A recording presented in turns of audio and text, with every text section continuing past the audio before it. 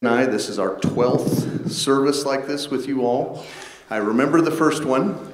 I was just a guy, we actually weren't even officially here yet. It was January 1st was our official first day, but we were being used all the same. And the pastor at the time asked me, would you come and help with the music and sing? I said, absolutely. And then he got sick and couldn't sing. And I hadn't seen the music, and for those who know guitars, anyone who wrote a Christmas song usually hated guitarists because they're very hard. Yay, there we go. And Taylor was here. Where is he? Oh, he's back there in his costume already. And Taylor was on the piano. I was on a guitar, and we got through it. So this is hopefully a little more prepared and a little more relaxed. So we want to welcome you tonight as you're finding a chair. We want to start with prayer, and if you would pray with me. Heavenly Father, we come here to revisit this story that began clear back in Genesis 3 with you promising a Redeemer. Thank you, Lord, that we have watched the prophecies. We've seen the things happen, and now we celebrate the advent of Christ. I pray for each need in each heart today. And Lord, that we would leave here different, having noticed what you have done and celebrating what this season really would be. We pray this in Jesus' name. Amen. I'll invite you to sing a song with me as we sing, O Come All Ye Faithful.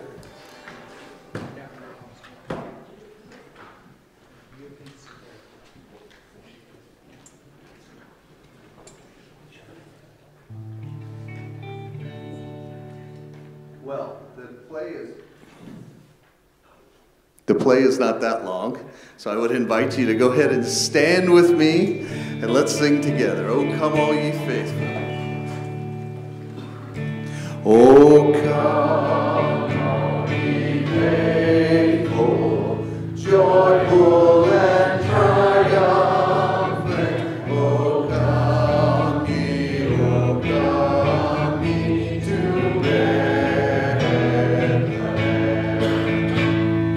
Come and behold him, born the King of Ages. Oh, come let us adore him. Oh, come let us adore him.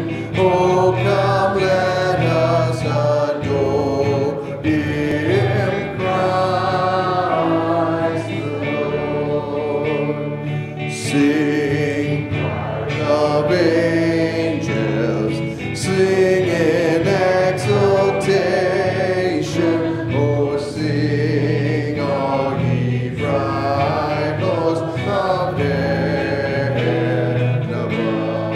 Sing it. Glory to God, all glory in the highest. Oh, come let us adore him. Oh, come let us adore him. Oh, come let us adore him, Christ the Lord. Yea, Lord, we greet thee. Born this happy morning, Jesus, to thee be all glory given.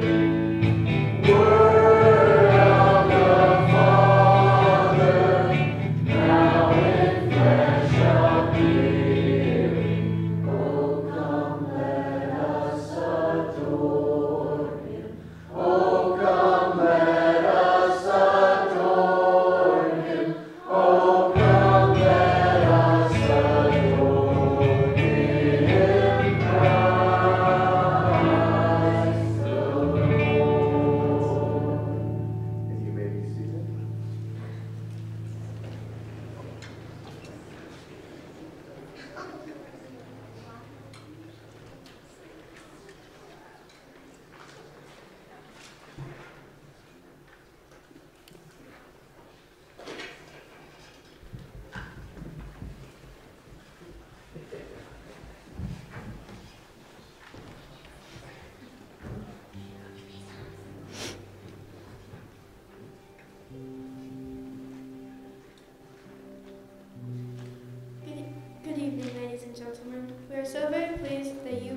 chosen to join us for this presentation of stories of the Savior.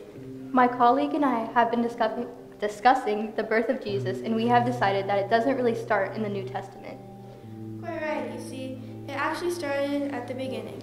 So that is where our presentation is going to begin, at the beginning. Yes, at creation to be exact. You may be wondering, what does the birth of Jesus have to do with the creation? In the beginning was the Word, and the Word was with God, and the Word was Him.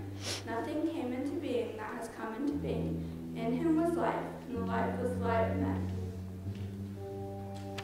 And the Word became flesh and dwelt among us, and we beheld His glory, glory as of the only begotten from the Father, full of grace and truth.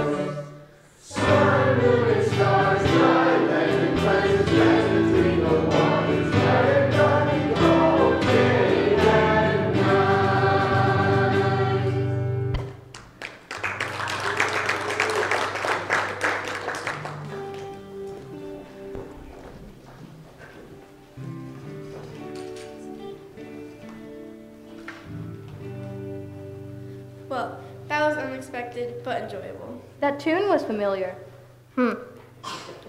I would like to back up just a bit though. I want to talk specifically about the people who were created on the sixth day of creation.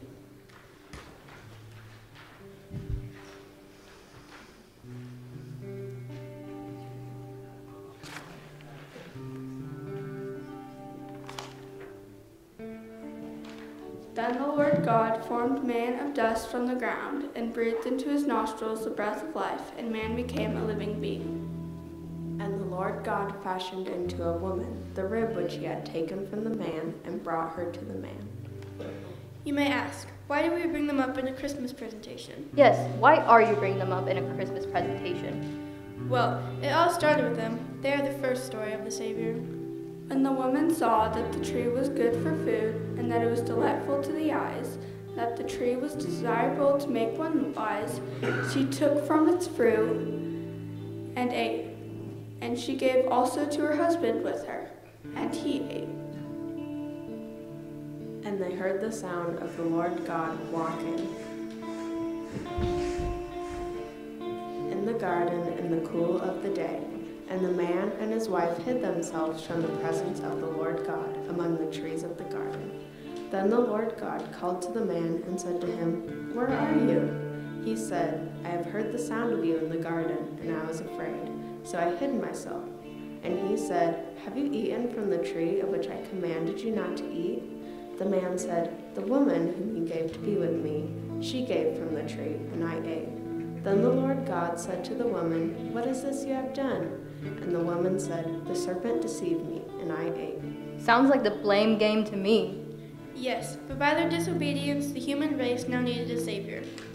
That's why we wanted to do this presentation today. Our presentation is called Stories of the Savior because we are telling about different people in the Bible and their stories of the Savior. Exactly. I have this chart that can help us along the way. Fancy. I know. So who's next?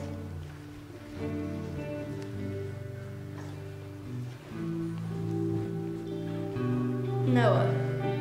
Then the Lord saw that the wickedness of man was great on the earth, and that every intent of the thoughts of his heart was only evil continually. And the Lord was sorry that he had made man on the earth, and he was grieved in his heart. And the Lord said, "I will blot out man, whom I have created from the face of this land, from man to animals to creeping things and to birds of the sky, for I am sorry that I have made them." But Noah found favor in the eyes of the Lord.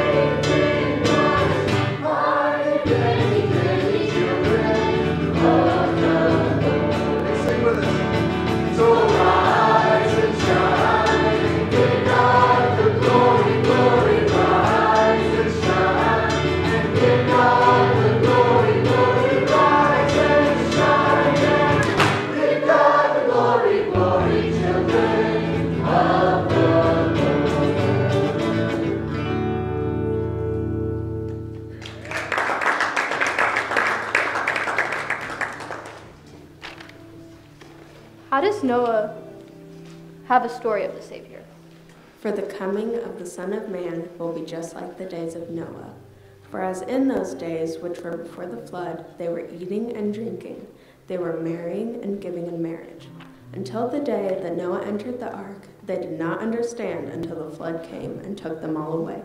so shall the coming of the Son of Man be.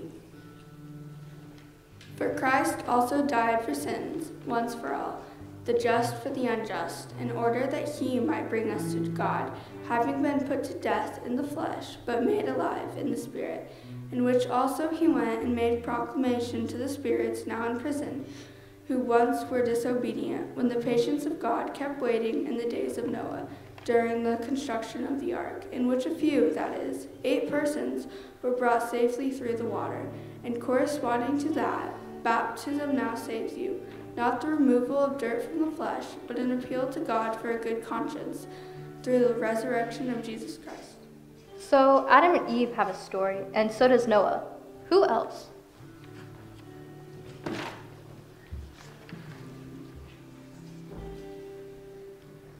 We're going to move on to Abraham. I love his song.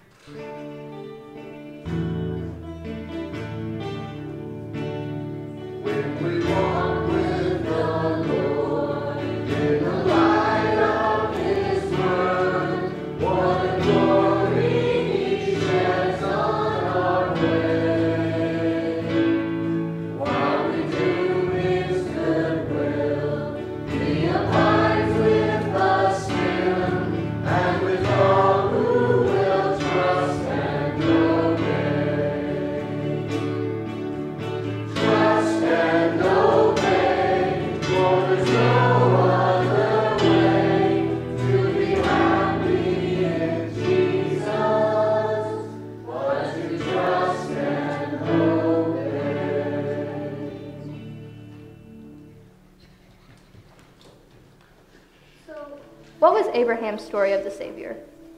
And in your seed all the nations of the earth shall be blessed, because you have obeyed my voice. And if you belong to Christ, then you are Abraham's offspring, heirs according to promise. The book of the genealogy of Jesus Christ, the son of David, the son of Abraham. Jesus came from the bloodline of Abraham. So Abraham was Jesus' great really great grandpa. I guess you could say it like that. But they also said that Jesus came from David. Should we go to him next?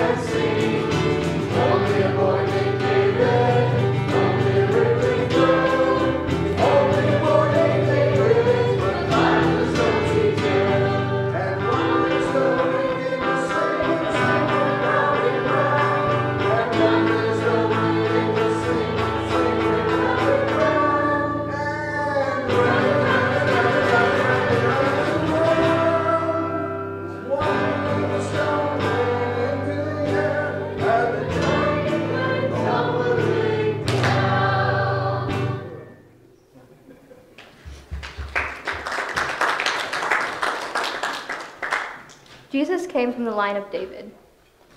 And that leads us up to the actual birth of Jesus.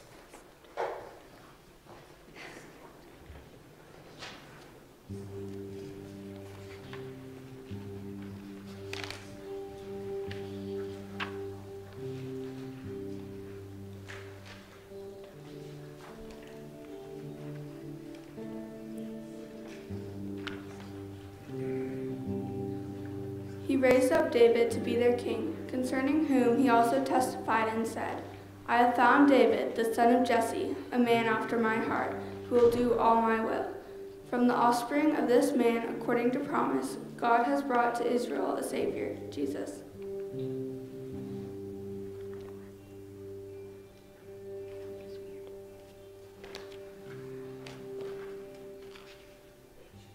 Oh, Jesus came from the line of David. And that leads us up to the actual birth of Jesus.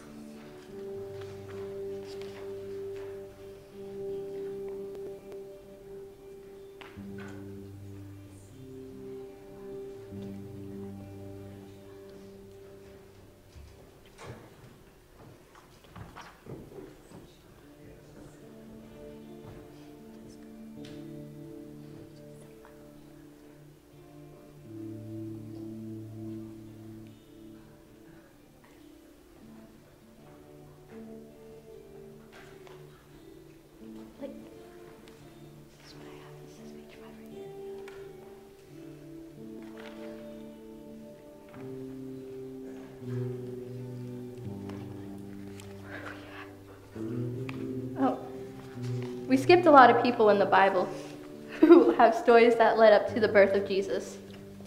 Yes, but if we showed every one of them, we would maybe still be presenting by the time Jesus came. Until Jesus came the second time. So we decided just to show a few. That makes sense. I would probably get hungry. We're going to move on to the people who had a personal story of the Savior. There are many people who have stories that directly relate to the birth of Jesus.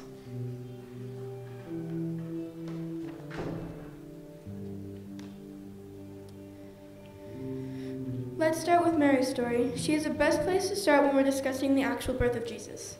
Her story was a deeply personal one.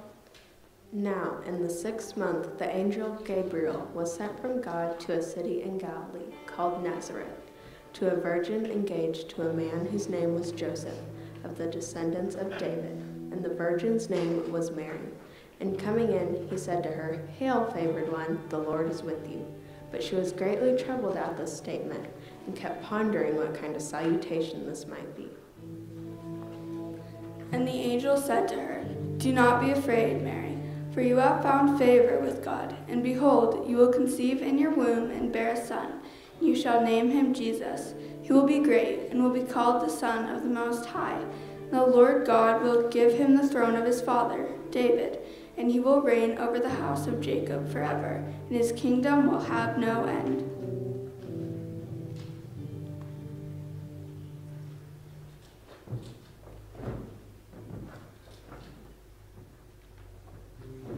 Mary's story starts with her being told that she has been chosen to be the mother of the Savior.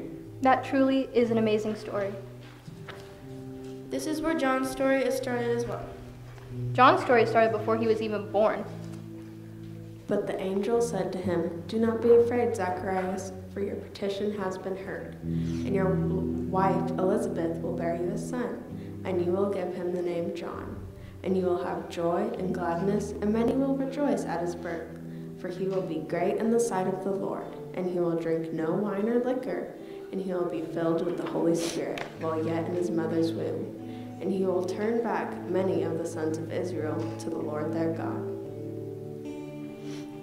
And it is he who will go as a forerunner before him in the spirit and the power of Elijah, to turn the hearts of the fathers back to the children, and the disobedient to the attitude of the righteous, so as to make ready a people prepared for the Lord.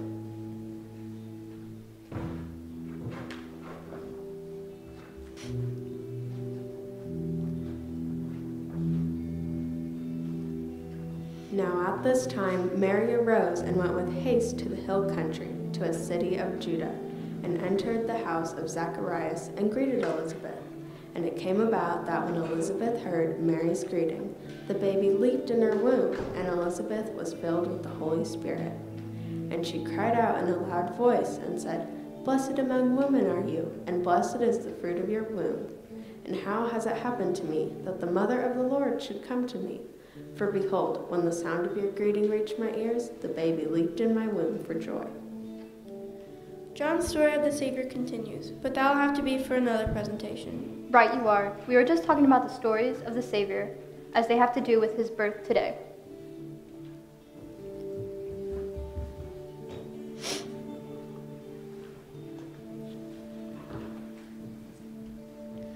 Joseph's story fits in here. Joseph was questioning whether he should take Mary as his wife when an angel came to him in a dream and told him that it would be okay. The angel told him, "And she will bear a son, and you shall call his name Jesus, for it is he who will save his people from their sins." And Joseph arose from his sleep, as did the angel of the Lord commanded him, and he took her as his wife. Joseph's story is that God chose him to raise his one and only son to be his father here on earth.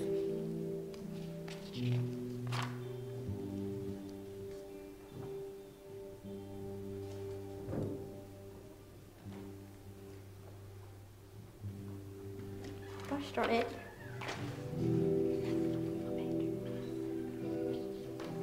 I'm sorry. Yeah. Okay, that is an incredible story. Can you imagine raising the Son of God as your very own child? The pressure. And the pleasure, just like it is raising any wonderfully gifted child. We're going to move on to the innkeeper.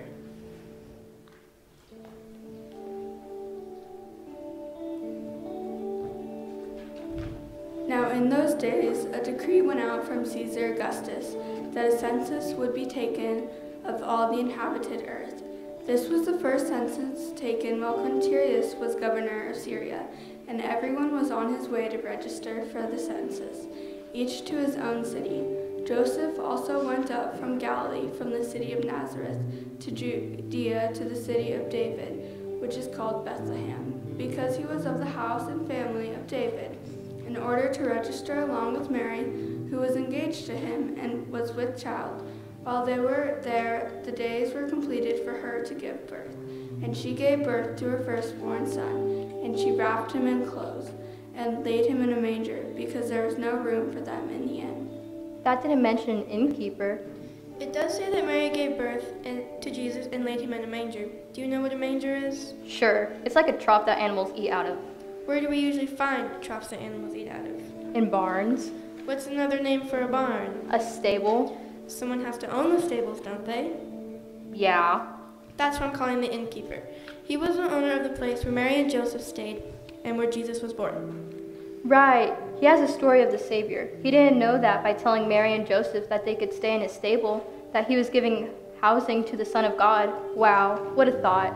Yes, he was able to provide a place for his Savior, and he didn't even know it. This is where the shepherd story fits in also. Oh, wait. Everybody join in with us for Silent Night.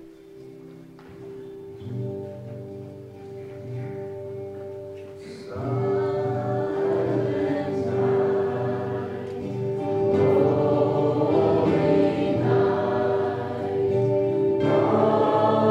is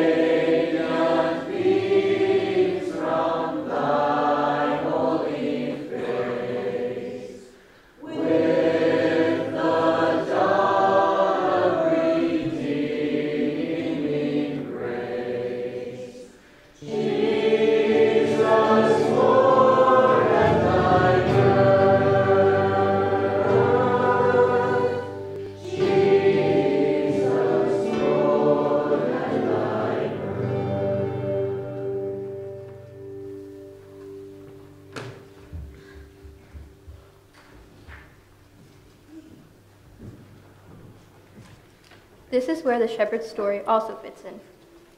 In the same region, there were some shepherds staying out in the fields and keeping watch over their flock by night.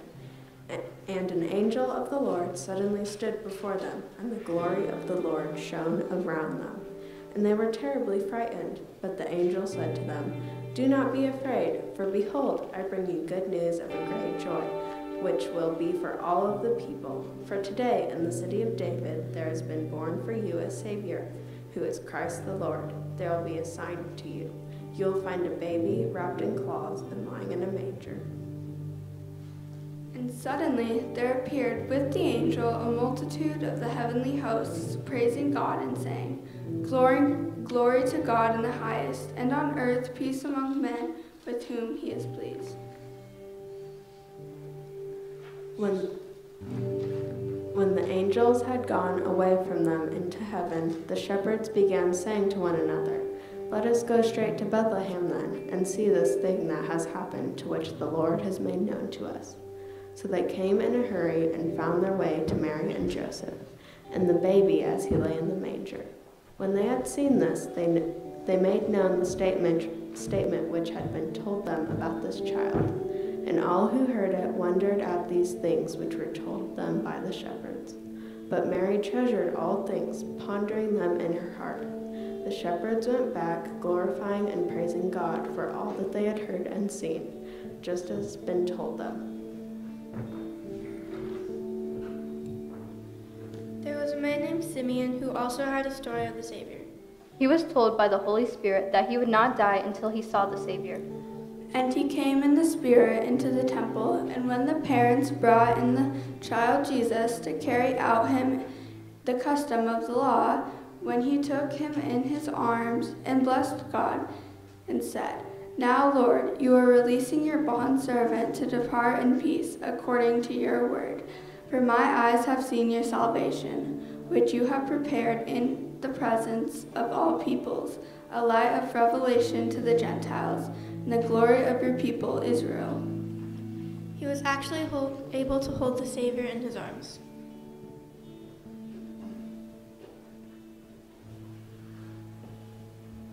But let's not forget about Anna. Her story was right there with Simeon's. And there was a prophetess, Anna, the daughter of Phaluel, of the tribe of Asher. She was advanced in years and had lived with her husband 7 years after her marriage, and then as a widow to the age of 84. She never left the temple, serving night and day with fasting and prayers. At that very moment she came up and began giving thanks to God, and continued to speak of him to all those who were looking for the redemption of Jerusalem. So that concludes today's presentation. Of course, you all know that this evening's presentation is only the beginning of the story. This is only the beginning of the stories of the Savior. There are so many people who have stories of the Savior. What's your story?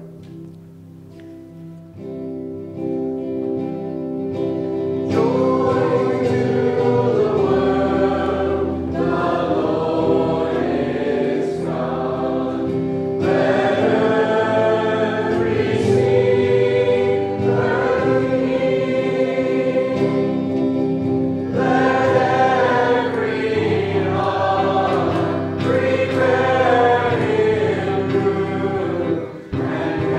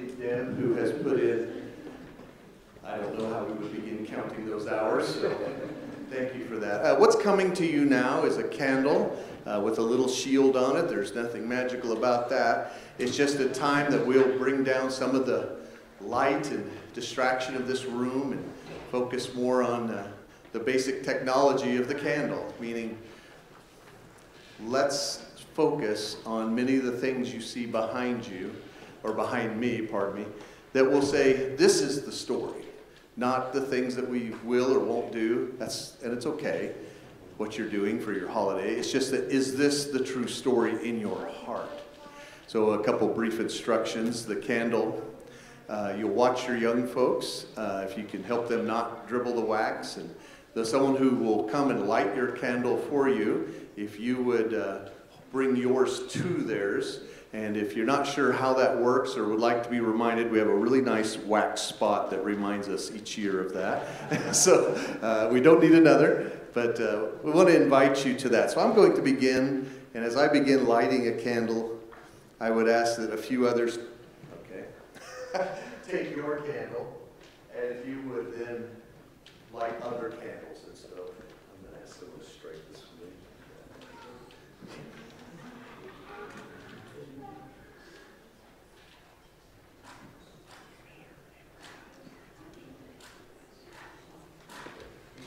So while we're doing that, we'll sing the 1960s song, It Only Takes a Spark to Get Done. I'll light a few here. Girls, feel free to go light candles if you like.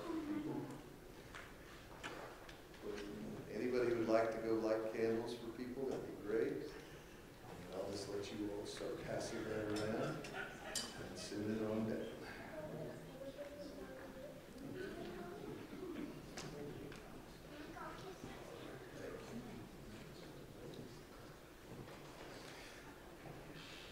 Now, I believe we have enough ambient light, thank you, Seth, to just go ahead and do that. So.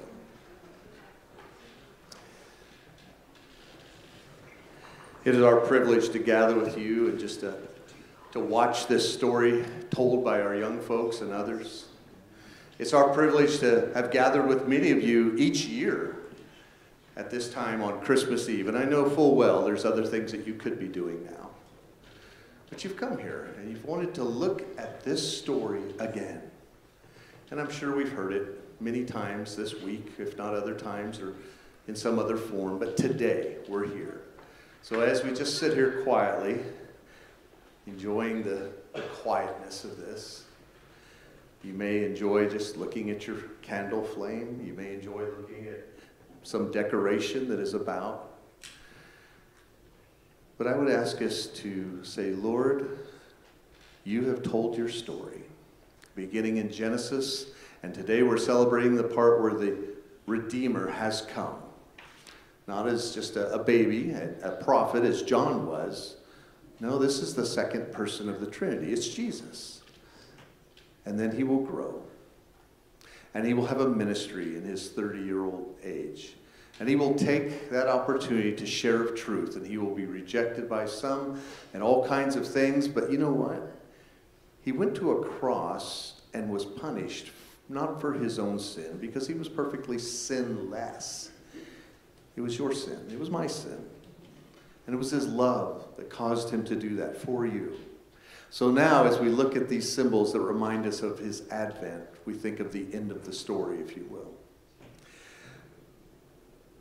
I would ask that you look in your heart with me and think, you know, this candle might be small. It's not a lot of flame. But certainly as we look about, as we all are sharing our light, we probably won't take the trouble, but I think we can turn almost every light off and be reasonably fine in here to see what's happening. The Bible calls us to be salt, which we know gives flavor to food as well as preserves it. And also calls us to be light. And your candle here is burning beautifully. You're adding to this event. You might even be feeling a small amount of warmth. But the idea is your candle, please don't test that if you would, for those who are thinking about that. You are lit. You are doing the thing that we're supposed to do. Now, how about the daily life? How about the life beyond tonight, tomorrow, throughout the next year? Are we being a light? Now, if you notice this light, we won't go into the parking lot or send someone out, but we'd see their light. And that's about all we would see. And it would allow us to guide to it, much like your light does as well. It's not about the brightness of the light. It's about the consistency that it is light. Isn't that neat? That you are reflecting who God is. And the Bible has, as we said this morning, says that we are his workmanship, created for good works in Christ. And the best part, he's already created for you. Isn't that neat? You're not an accident. You're not a piece of biology that happened to land. No, you're a creation of God who created all things. Would you pray with me? Father, we take this candle, we gaze upon it, and see that your truth is as our candle, a singular truth, burning bright and giving light, guiding the lost in, showing the path to those who are following you. Lord, I pray for each heart here that this holiday takes a new and special meaning beyond maybe what culture and location has shown us. So we pray this in Jesus' name. Amen. Now, in the interest of safety, I'm going to put my candle out. And I'll invite some who would like. We'd like to close with one more song. And I'll need just a tiny bit of light, Seth, if I can get that from you. When you're done with your candle, what do you do with it? Well, you can blow it out when you feel like it. Something that I find interesting is to take the paper that is on it, and if you want to take the whole candle home, you're welcome. Check with your parents if you're a young person on that. But you're welcome to take that. Oh, maybe take the paper, write a little something that was meaningful about this time, put it in a Bible as a bookmark or something. So feel free to do what you like. The rest of you who want to go ahead and get rid of that, there will be a box or a tray or something back there. So let us sing Joy to the World. Let's try What a Glorious Night.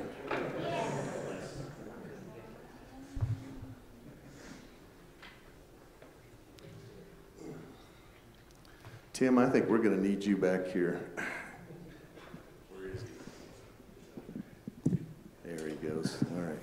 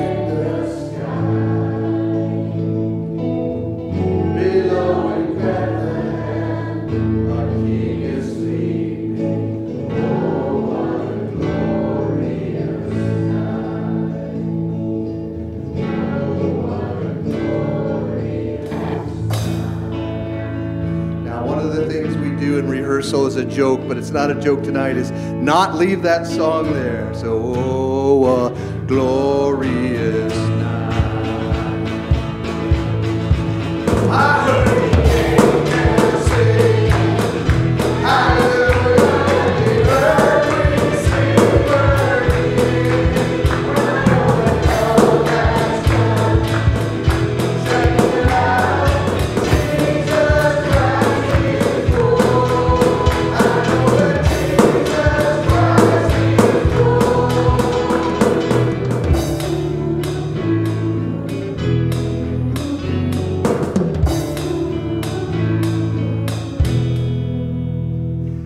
Let's close in prayer. Thank you, Lord, for an evening of declaring your truth and your love for us. Let it be more than an exercise, but a transformation of what you're doing in each life here.